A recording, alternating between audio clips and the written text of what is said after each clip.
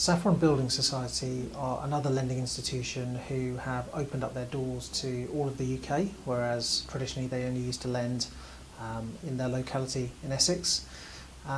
This is a lender that came to our attention about 3 or 4 years ago because they started to adapt their lending policy whereby they would accept more complex income structures, which is how they defined it. From our point of view, we don't think contractors' income structures are particularly complicated, but to a traditional building society they view it differently. So there are opportunities for contractors to use their contract to define their earnings. The reality, again, similar to Furness Building Society, is that they do deem contractors to be higher risk if you're not proving your income via trading accounts or pay slips, and as a result they will put a loading on the interest rates and indeed on the arrangement fees for any contractor where they're not going down a standard underwriting approach. As a result, we rarely recommend them.